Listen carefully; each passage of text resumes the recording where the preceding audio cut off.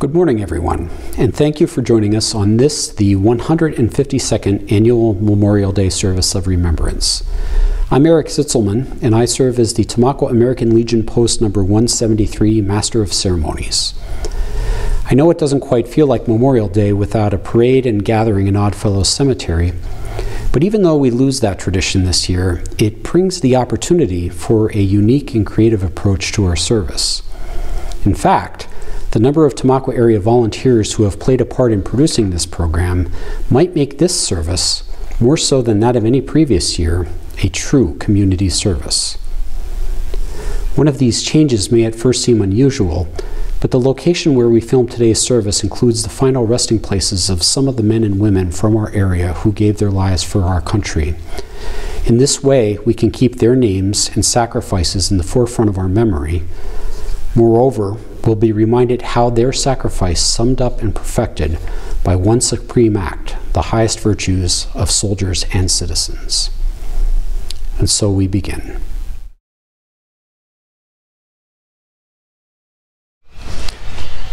I'm visiting Saints Peter and Paul Cemetery in Owl Creek and the resting place of Private First Class David Verbilla, who was the second person from Tamaqua to be killed in Vietnam. Our area had a number of other military personnel who served during the Vietnam era, one of whom is our Grand Marshal for today's observation. Brian Dahm is a Navy veteran of the Vietnam War, and it's worth mentioning that his ship, the USS Massapequa, was located in Guantanamo Bay, Cuba during both the Cuban Missile Crisis and the Bay of Pigs invasion. Brian returned to Tuscarora after his service and worked in the mines and for Bradley Codwell Warehouse in Hazleton. He and his wife Lucy live in Brockton.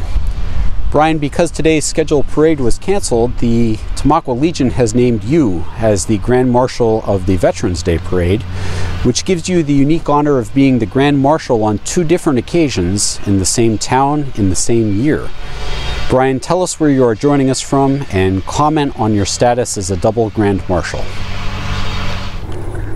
I'm in St. Joseph's Polish National Cemetery in Brockton, visiting the resting place of Alexander Lakowitz, who lived in Meridi, was killed in Italy in World War II. I'm glad to be the Grand Marshal of Tamaqua and proud of serving in the United States Navy. Not many Civil War veterans have graves in their hometown. Tamaqua, in fact, has only two. One of these soldiers, Corporal Jeremiah DeLay, was killed in 1862 at the Battle of Charles City Crossroads and is buried here in St. Jerome's Old Cemetery in the southward section of Tamaqua.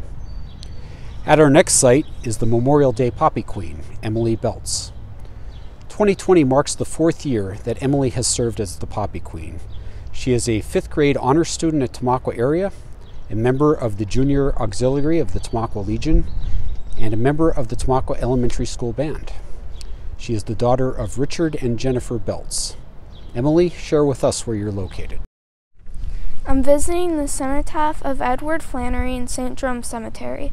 Edward was from Tamaqua and was killed in France in World War I. Thank you so much, Emily, and we'll see you again a bit later in the service. The White Church Cemetery in Rush Township is home to several men who died in times of war, and I'm standing at the resting place of Reese Jones. Reese grew up in Quakake and his life was taken during service in the Vietnam War. Mayor Nathan Grace now joins us from a location in Tamaqua. Nathan is the youngest mayor in Tamaqua's history and is certainly no stranger to the folks of town. Nathan, where are you joining us from? Visiting the resting place of William Hankey, who was a casualty of World War II. He's laid to rest here in St. John Lutheran Cemetery here in Dutch Hill in Tamaqua. He's one of the many war heroes that we remember on this day, just as we remember friends and family that we lost. With the introductions done, it seems fitting that I'm at the place where our usual Memorial Day service takes place, Oddfellows Cemetery in Tamaqua. At the moment, I'm standing a few yards away from Soldier Circle and the resting place of John Petrus, a World War II casualty and a member of the 331st Bomber Squadron, Army Air Force. At the monument behind me stands Joe Mahalko, a well-known vocalist in the Tamaqua area, who will lead us in the singing of the national anthem. Oh, say, can you see by the dawn's early light what so proudly we hailed at the twilight's last gleaming, whose broad stripes and bright stars through the perilous fight o'er the ramparts we watched were so gallantly streaming. And the rocket's red glare, the bombs bursting in air, gave proof through the night that our flag was still there. Oh, say does that star-spangled banner yet wave o'er the land of the free and the home of the brave?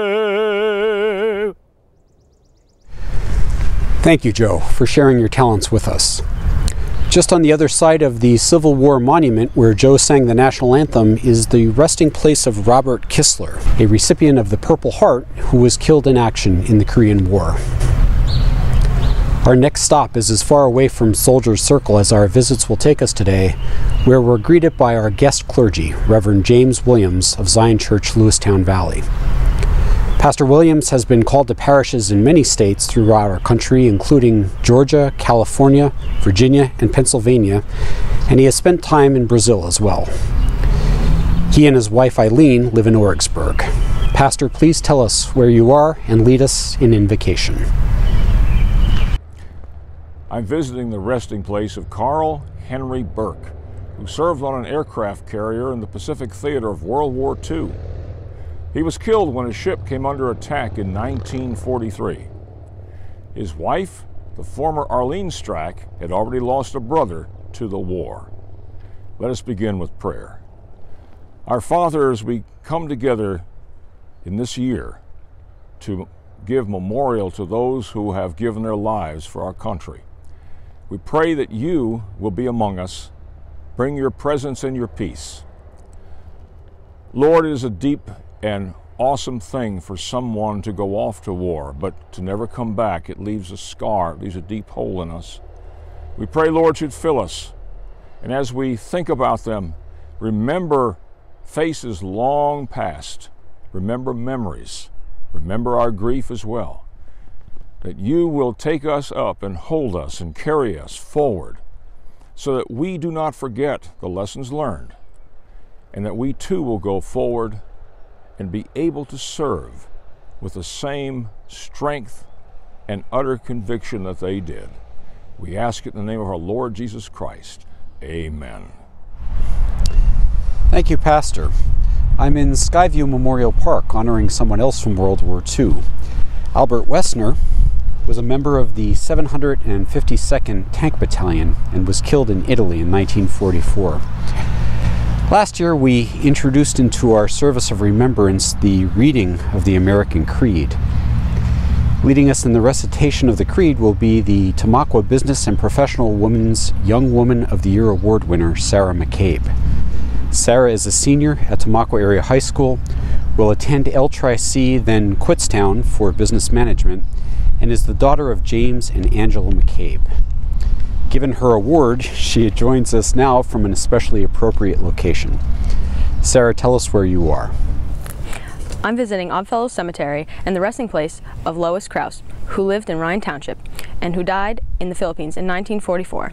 She is one of only 2 women from the Tamaqua area that gave up their life in service to our country. In 1916, on the eve of the United States entry into World War I, Henry Sterling Chapin, the editor of an educational journal, devised a national writing competition to foster patriotism and civic responsibility among the U.S. citizens. William Tyler Page's submission to the contest, which he titled The American Creed, was awarded first prize over 3,000 other submissions. The American Creed is a statement of defining elements of the American identity. It is a summary of the fundamental principles of the American political faith as set forth in its greatest documents, its worthiest traditions, and by its greatest leaders. The Creed will appear on your screen as I read it. As citizens of this country, in a time of great divide, I invite you to recite it with me so that we can together affirm the beliefs that unite us. I believe in the United States of America as a government, of the people, by the people, for the people, whose just powers are derived from the consent of the governed, a democracy in a republic, a sovereign nation of many sovereign states, a perfect union, one and inseparable, established upon those principles of freedom, equality, justice, and humanity for which American patriots sacrificed their lives and fortunes. I believe it is my duty to my country to love it, to support its Constitution, to obey its laws, to respect its flag, and to defend it against all enemies. Thank you. Thank you, Sarah, and congratulations on receiving the BPW's Woman of the Year award. Just over the hill from Sarah's location in Oddfellows Cemetery is St. Jerome Cemetery and the resting place of Private James Sullivan, an infantryman who was killed in Germany in 1945. One of those people who champions the cause of remembering the sacrifices of those in our armed forces is James Fredrickson, our guest speaker. Sergeant Fredrickson was raised in Andrews and is a 2005 graduate of the Tamaqua Area High School. James served for 12 years with the United States Army Reserve. In 2008, he was deployed to Iraq in support of Operation Iraqi Freedom, where he served as the 744th Military Police Battalion Intelligence Section Sergeant and lead analyst at Camp Cropper, a theater internment facility in western Baghdad. James graduated from Westchester University in 2012, but volunteered to deploy 2 additional times as a contracted analyst supporting Operation Enduring Freedom. In 2013, James deployed to Afghanistan, where he traveled as a member of Task Force 2010, and again in 2014, when he was deployed to support the 10th Mountain Division, culminating his military career with the receipt of 7 Military Achievement Awards and 8 service medals. In 2015, James moved to Northern Virginia and became a police officer with the Arlington County Police Department. In 2018, James resumed his career as an intelligence analyst and worked with the Defense Intelligence Agency prior to his current position at the Defense Threat Reduction Agency. James and his wife, Amanda, regularly attend the wreath-laying ceremonies at Arlington National Cemetery to honor those who have died in service to the nation. James recorded his address to us from his home in Virginia.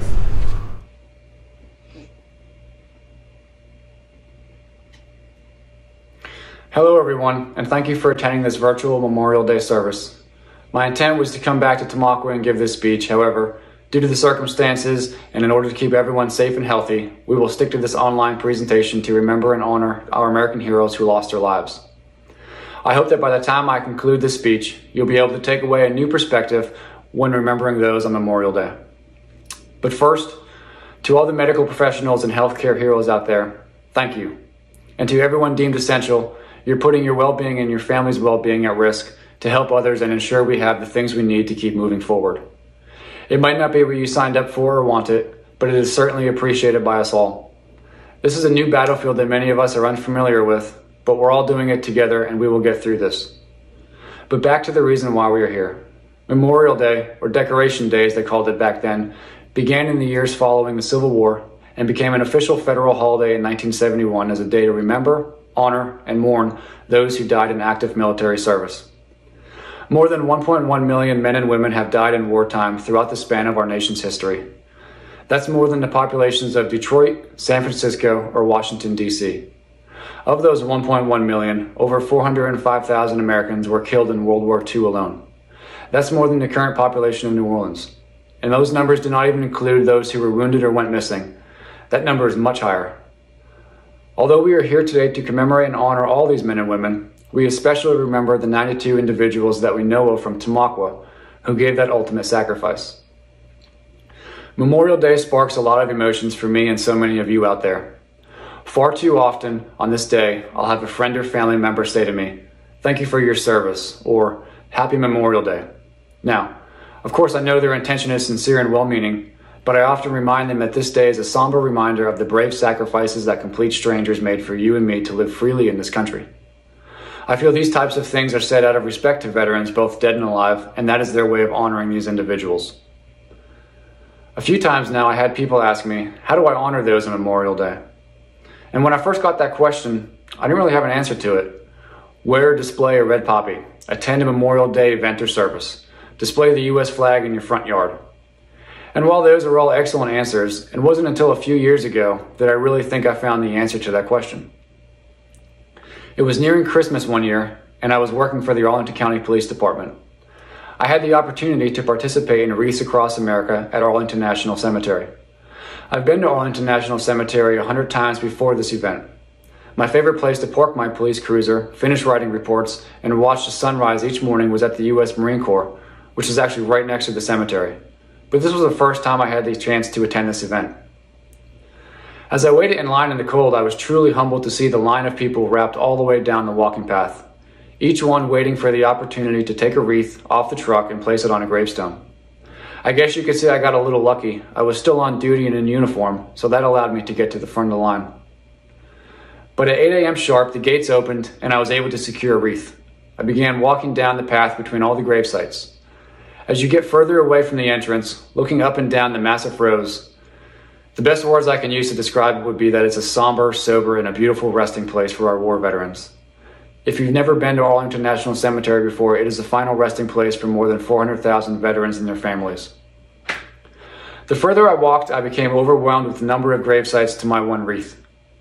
But as I continued, I began to gravitate towards an area called Section 53, and then to a specific grave. The reason I picked this specific one was because the individual had the same first name as my wife's grandfather. As I positioned the wreath and placed my hand on top of the stone, I began to read the individual's name. Private Emmett Parker, 26 April 1893 to 12 January 1957, Headquarters Company, 369th Infantry Regiment, 93rd Division, World War I Army. I asked the stranger to take a picture of this memorable moment, and I stood over the gravesite a few moments longer. I said his name out loud once more before marking back in service and completing my shift. But my mind was consumed with finding out more about this individual. For the rest of the day, I sought to learn more about Emmett.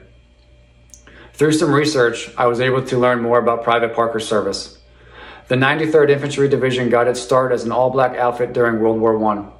It was comprised of 14,000 soldiers and was organized at Camp Stewart, Virginia. The 369th was the first of the regiments to arrive in France in December 1917 and fought many ferocious battles alongside the French army. They wore French or bluish-tinted Adrian helmets, which is what their division patch eventually became, nicknamed the Blue Helmet Division. Throughout World War I, no other American division had as many days in continuous direct combat as the 369th Infantry Regiment. The 369th demobilized on 28 February 1919 at Camp Upton, New York. Although not much was found in my archival research of Private Parker's individual duties or service, I'm sure he played an important role in the overall effort of service to the nation. Private Parker was the first of many military veterans that I've since identified, researched, honored their service, and remembered their stories and sacrifice. So, to wrap this all up, when someone asks me now, James, how do I honor those on Memorial Day? I give them the example I just gave you, and I tell them to learn about the lives of these individuals who signed on the dotted line, knowing clearly what it can mean for their lives. Learn their stories, say their name out loud, tell your friends and family about them, and allow this person's spirit to live on. If we can do that, then a part of them will live on and they will not be forgotten. The best way to thank a veteran on Memorial Day or any other day is to honor the fallen, to care for the wounded, and safeguard their families. It has truly been an honor to stand in front of you and speak about something I hold so dearly, so thank you for that. And God bless the fallen, our veterans and active military, and the United States of America. Thank you, James. I'm now visiting the resting place of World War I casualty Earl Arrow here in Zion Stone Cemetery in West Penn. Last year we premiered a new element to this service called A Voice from Tamaqua's War Dead, and it was very well received. In the same way that the Tomb of the Unknown Soldier in Arlington National Cemetery is representative of all men and women who were killed in times of war, this narrative of one of Tamaqua area's war dead is written to represent all of those from our area that we have lost to armed conflict. The narrative is written in the first person, but the identity of that person is not revealed, and it is meant to beg the question, how easily could this person's story have been your story or mine? The subject's name will be revealed in 1 week on Facebook, but the narrative is not meant to be a riddle to solve. It's instead meant to be a moment of humility for all of us who remain, and a stark reminder of what has been sacrificed for our benefit. This story is the result of months of research. There is no interpretation or extrapolation. Every detail of the story is documented by military records, civic documents, and eyewitness accounts. I was born in Hazleton in 1896, and my family moved to Tamaqua when I was very young. I was the oldest son of my parents' 8 children, and in 1917, I was earning my family $18 a week working at Wetzel's Meat Market and driving cars for E.W. Davis. My mother was a very religious woman, so we were active in our church. I also belonged to one of Tamaqua's fire companies and the Manor Corps. I was drafted into the Army, and on April 1st, 1918, was inducted into the 28th Division of the 109th Infantry. On May 3rd, I was on board the Anchises, headed from Brooklyn to France. My division was positioned at the western front of the German advance, close to the Marne River in Château-Thierry. The situation was dismal. On July 14th, when the German assault collided with the main force of the 28th, the fighting became bitter hand-to-hand combat. We repelled the German forces in a decisive victory, but we suffered heavy losses. That day of fighting prompted General John Pershing to refer to the 28th soldiers as men of iron, and refer to us as his Iron Division. At 1 a.m. on the morning of July 15th, 1918, my division became the target of bombardment. As we took cover in our trench, a shell detonated nearby and wounded my corporal and my sergeant. I was killed instantly. My unit retreated from the position, but returned a week later. Although he searched for my body, my sergeant was unable to find me. The war ended on November 11th, 1918. That night, at 6:00 p.m., 4 months after I died, my mother received a letter from the Red Cross. It stated that even though there was no official record of my death, she must not hope me to be a prisoner. I was the 6th Tamaqua casualty of World War I. It was not until early in 1921, a year and a half after the war ended, and 2.5 years after I was killed, that the Army positively identified me. I was relocated to different graves 3 times, before being laid to rest in Wazane American Cemetery and Memorial in northern France. My mother was asked 3 times, from 1930 to 1932, to join a military-funded Gold Star pilgrimage to the cemetery, but her health prevented her from going. She and my father died without ever visiting my resting place. My confirmation hymn, which my mother asked to be buried with me, says, "With enemies on every side, we lean on thee, the crucified, forsaking all on earth beside." I was 22 years old when I died, fighting a war I had not expected to join. My death was in service to my God, but it was also in service to my country, and above all, to you.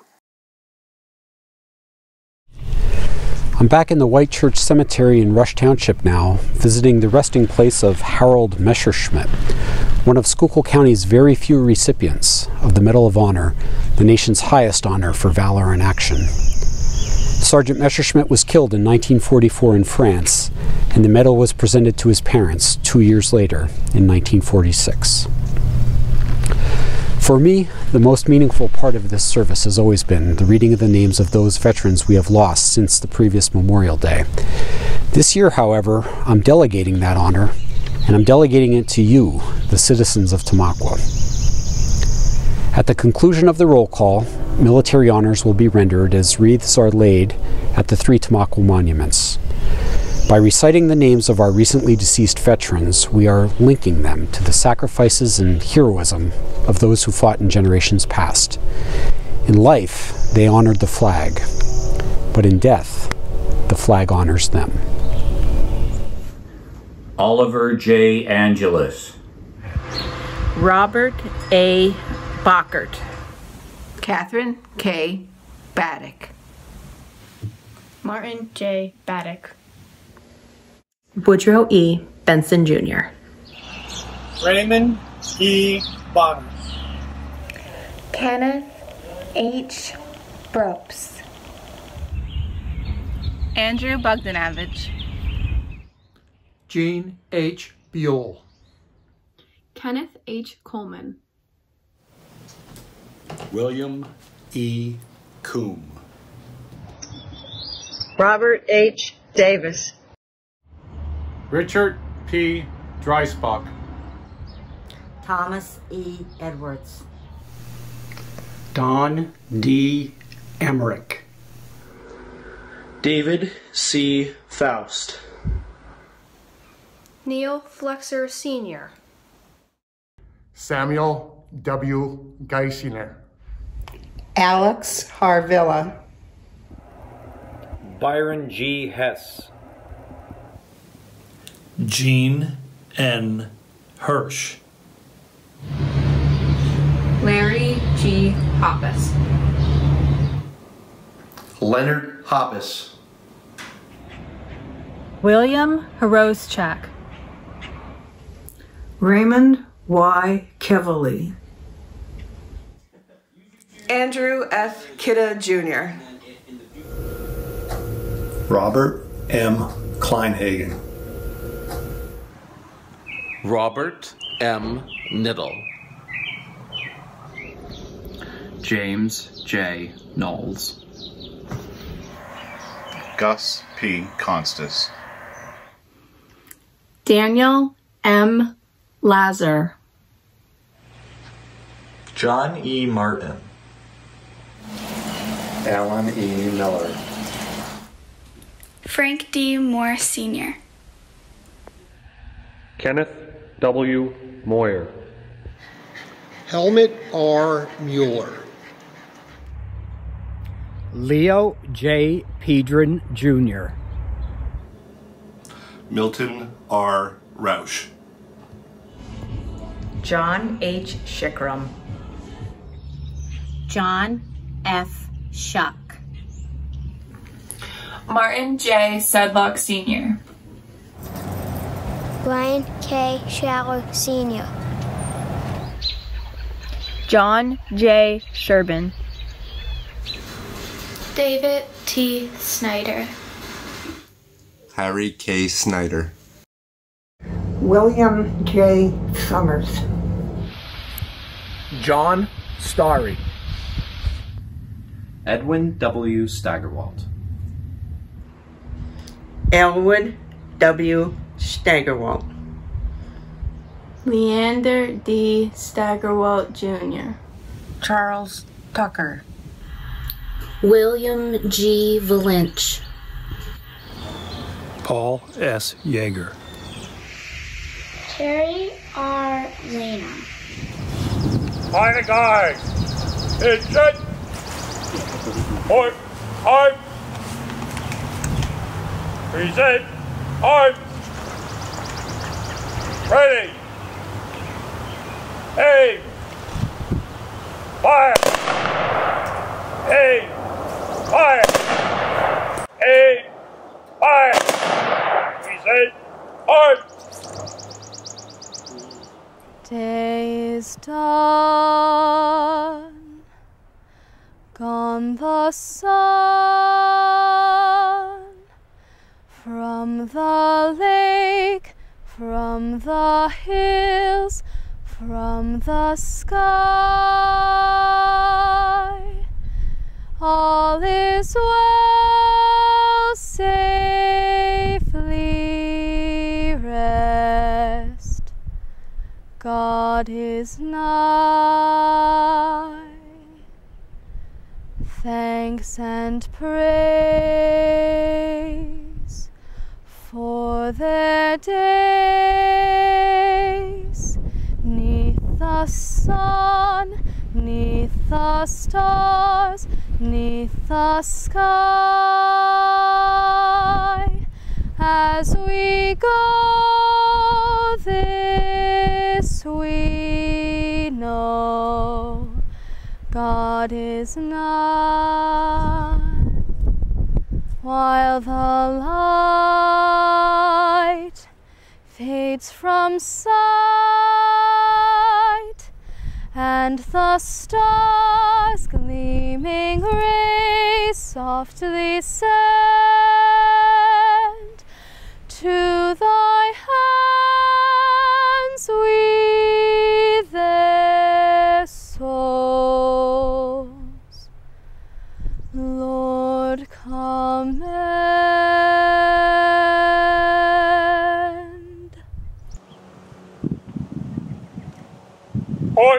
On!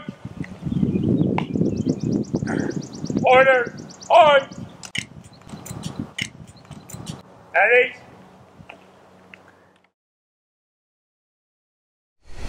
In order of appearance, that was the honor detail of the American Legion C.H. Berry Post number 173, Tamaqua's Mayor Nathan Gerace, Poppy Queen Emily Belts, and Grand Marshal Brian Dahm. Singing taps was Emily Barrett, a Tamaqua graduate and student of theater arts at DeSales University. I'm now standing in St. Bertha's Cemetery in Tuscarora, visiting the resting place of Marine Edward Blasco.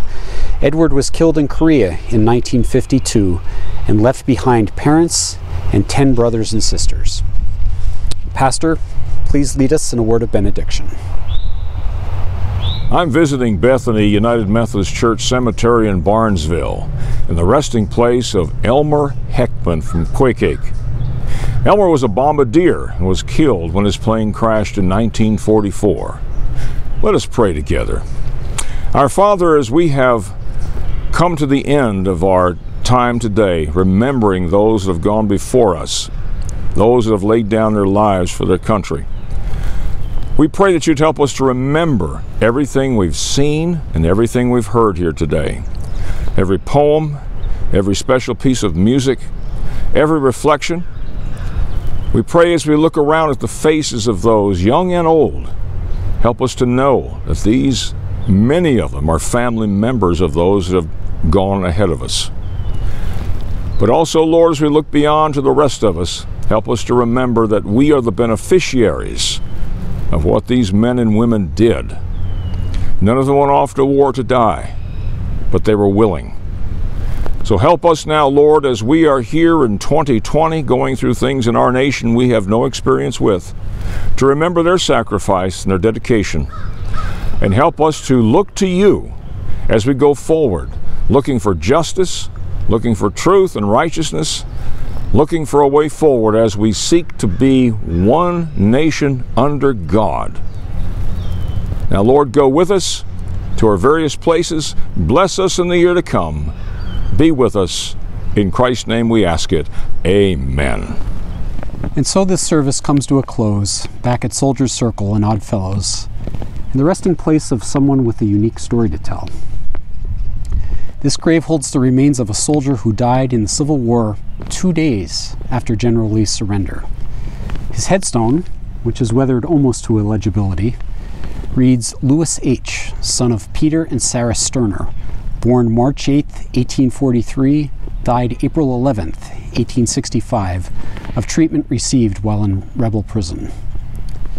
O cease, ma and pa, cease your weeping, above the spot where I am sleeping. My time was short, and blessed be he that called me to eternity. Thank you to all of our service participants, the citizens of our area who volunteered to read the names of our veterans, and a special thanks to Ron Endescavage for the work in compiling this video. Finally, thank you, the viewers, for taking a few moments today to hold true to the intent of Memorial Day. I hope you have a wonderful day.